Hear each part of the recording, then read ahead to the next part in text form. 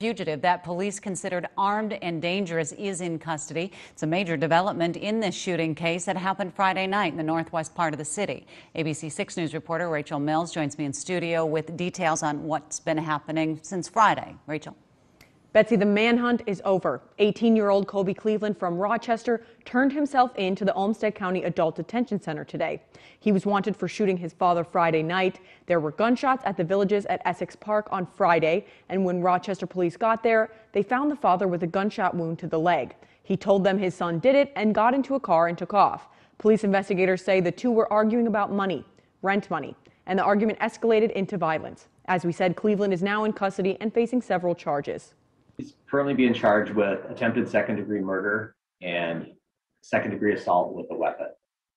Both charges are felonies, and the maximum sentence for attempted second-degree murder is 40 years. Cleveland's father was taken to St. Mary's after the incident and is currently recovering from his gunshot wound. Betsy.